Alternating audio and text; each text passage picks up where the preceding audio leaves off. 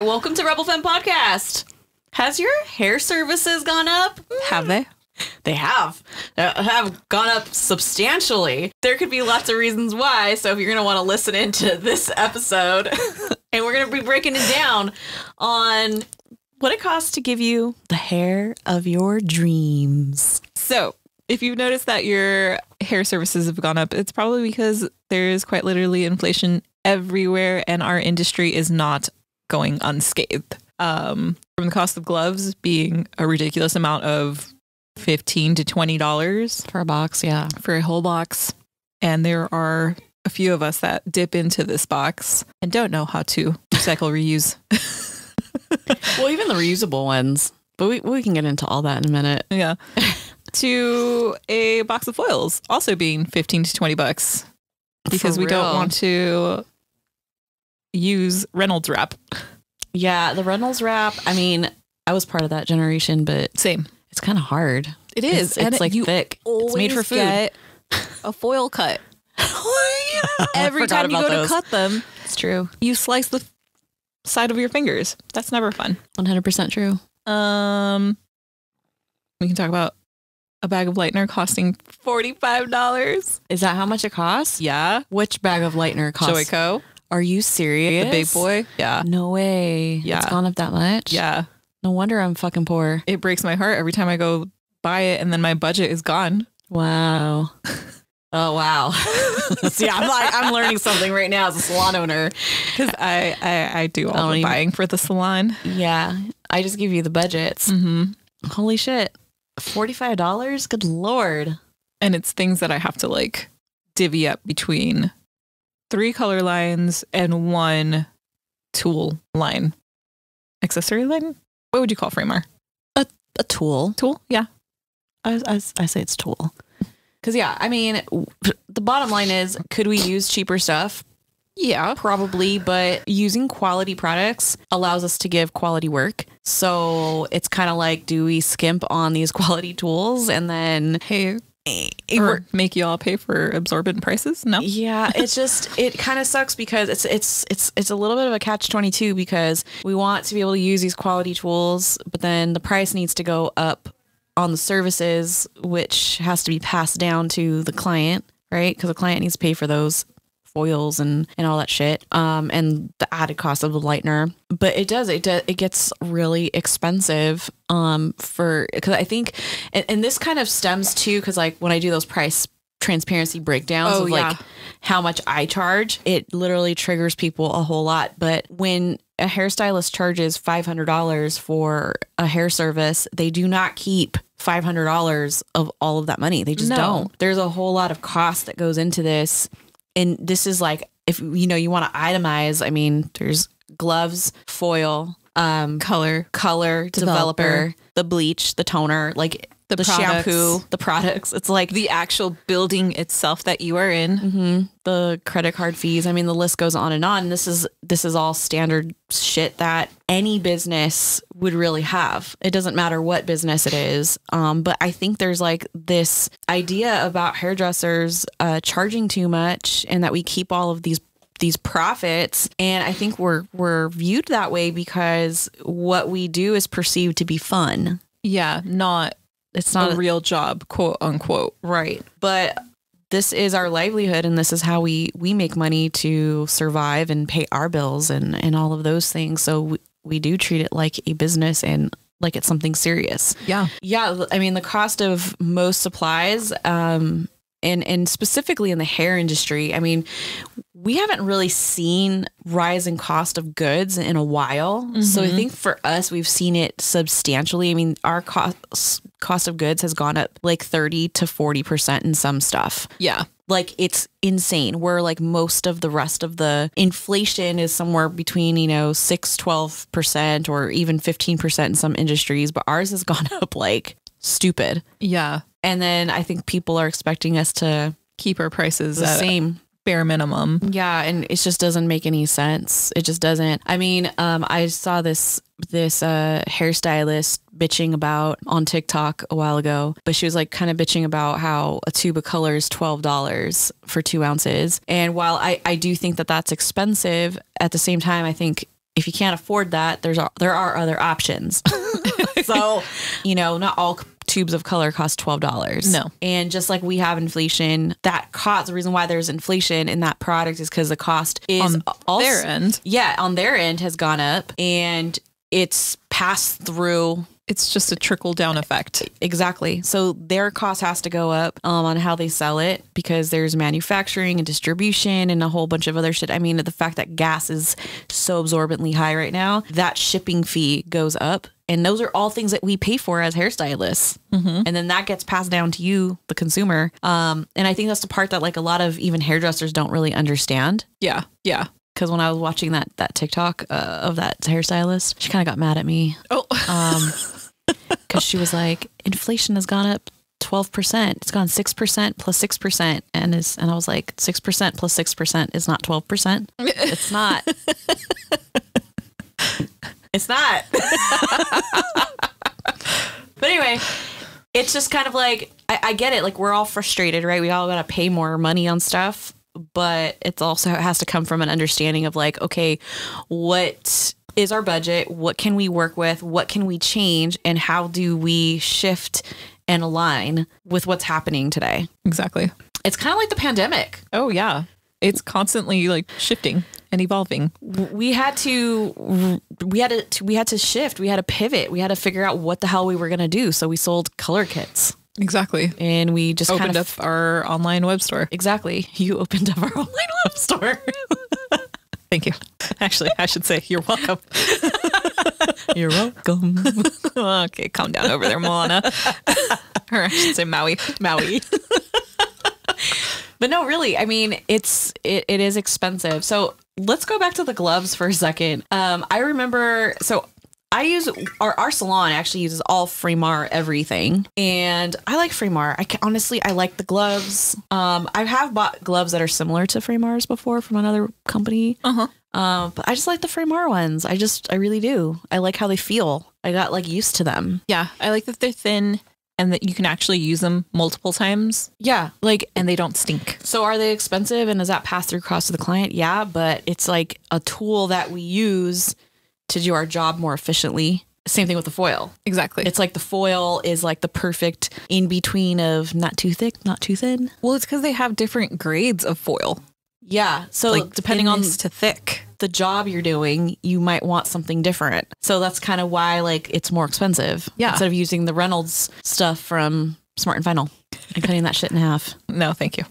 Hard to pass. Dude, that's like memories. Bad memories. I don't like it. It just reminds me of when I was assisting. That's what I was going to say. It reminds me of that time when I was assisting for like 3 months of my life. They just make you cut foil all day long and you're like, fuck you. Yeah. But it was like they would I had to cut the top and the side, not just in half. So it had to be a very specific size. This guy was an asshole. You know what? I'm going to say his name. If you ever worked with Ray in Orange at Cartel Salon. Oh, and you were an assistant there. He had a lot of assistants, and I'm fine saying it because you know what? He's really old now and probably doesn't do hair anymore. No, he probably does. I don't know.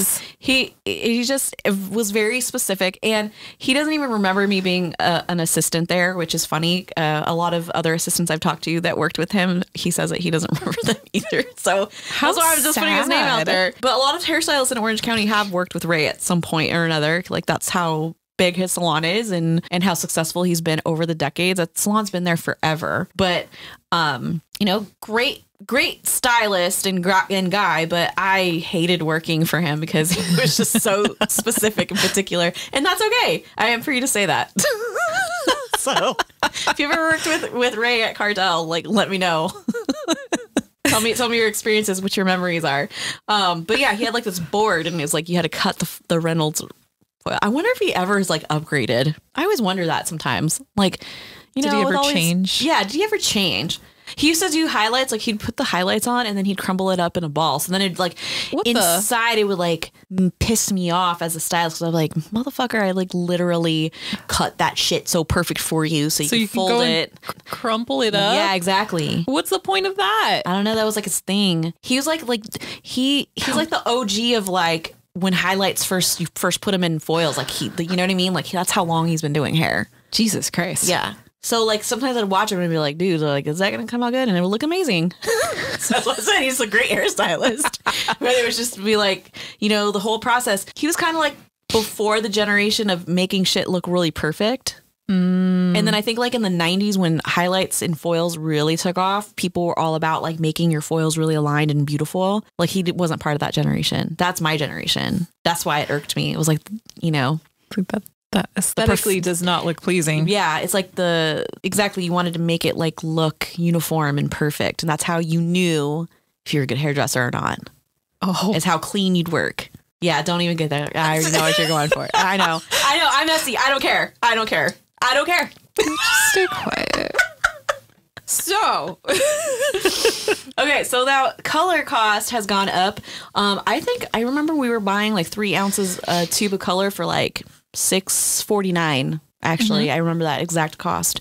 So $6.49. Now, how much is it? Like $9 or $10, depending on the shade. Yeah, it's expensive. It is. So like I said, it's gone up like somewhere between 30 to 40% in some cases. It's just insane the amount of cost. And I don't really think like hairdressers have adjusted their pricing too much. Like literally $5 I've seen increases or $10 at max. And I just don't know if that's even enough to like cover the cost of everything. It's not because, and I say it's not because I can see it from the back end after you like do all your purchasing and we do all the payroll and we do all the other stuff. It's just like, you're like, what am I left with? Like I'm left with nothing. Literally, sometimes I'm like, ooh, it's also looking a little rough there.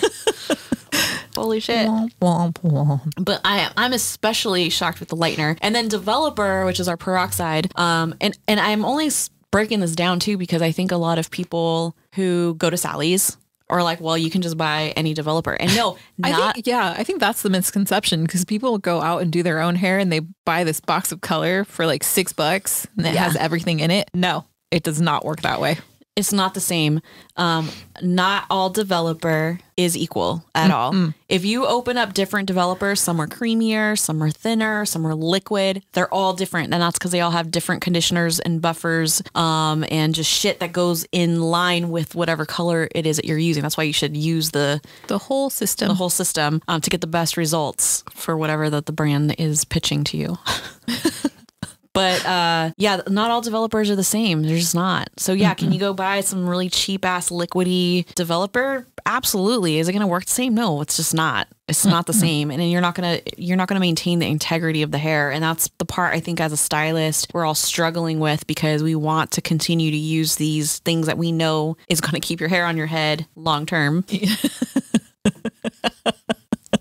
But we want to keep the cost down so it's affordable too for everybody, but it's definitely tough. And yeah, treatments have gone up too, like substantially. I mean, you know what? Let's talk about K18 though, because K18 is like the new kid on the block. Olaplex has taken a nosedive for sure. Yeah, sad. I just want to go on record. I love Olaplex. I think it's an amazing product. I think it's misunderstood. I think it's misunderstood too. And I think there's a lot of like asshole influencers out there that will shit on a brand. And then why? I don't know. I just kind of don't believe the claims. I just don't. I've been watching them and I just don't buy the hair fallout and the breakage. I just don't, because it's been reformulated, and some of the videos that I've seen of people showing their breakage, it just looks like it's a chemical. So I don't know. It's hard to say. And I've used Olaplex a lot. Same. I love it. I've never had any bad experiences, so I like Olaplex. But yeah, we used to sell it like water here. Yeah, and now it's just now people are like, meh, because they're scared. I like their campaign that they're doing. I haven't seen it. They've been getting a lot of their product developers or chemists, and then just people just honestly talking and giving feedback about the product and their experiences. So I think they're trying to change the narrative of the product. Yeah. But I do own stock in Olaplex because I believe in the product. Oh, you do? Yeah. But it's totally, the stock sucks right now, just like all stocks. But yeah. But K18. So what I wanted to say is like Olaplex to me was like an amazing product, and it hasn't gone up in price. No, it stayed pretty similar. Yeah. But K18 is a new kid on the block and is actually more expensive. Yeah. And this is why I'm like, a lot of people are full of shit because bitching about prices increased because they'll go run out and buy a $75 K18 product that's this tiny. Yeah. And again, I like K18 too. I think it's an amazing product as well, but $75 for something this big. Yeah. And I feel like, why are you complaining about me charging you $500? And it's going to last you a lot longer than this little tiny ass bottle. Just throwing that out there. Okay. Anyways. We'll never know. Okay. What other things has contributed to inflation? Your overhead. My overhead. Yeah. Your booking sites. My booking sites. Yep. And retail alone, like products are constantly going up in price every year. Yep. The only thing I have to say, though, is that we are in Orange County, so our sales tax has not gone up. Oh, that's true. I like Orange County for that. So thank you, OC, for let's keep it that way for a while.